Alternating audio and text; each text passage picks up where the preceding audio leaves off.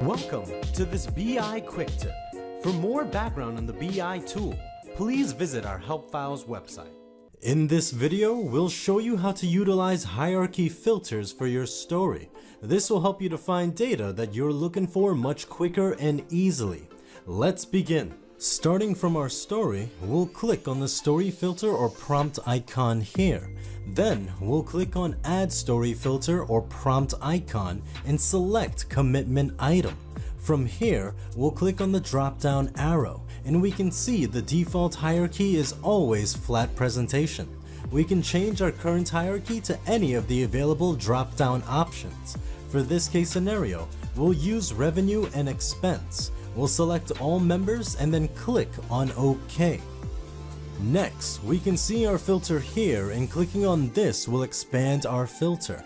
Let's say we only want to see our expenses. We'll uncheck all and then click on our expense. The story will automatically recognize our filter and load the data we need.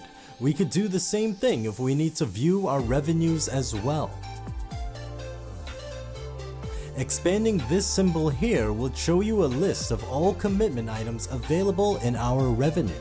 If we wanted to use another hierarchy and filter, we could just remove this one by clicking on the X button here. Then we'll repeat the same process, but we'll use the labor and fringe hierarchy instead to show another example. Let's say we only wanted to see academic salaries. We'll make sure that's the only box selected and our story will filter and load the data. Besides commitment item, you can enable hierarchy search for fund, org unit, and fund center dimension. Feel free to utilize this method when trying to find the data you need easily. Thank you for watching this episode of the BI Quick Tips series. You can find all BI Quick Tip videos on the Help Files website.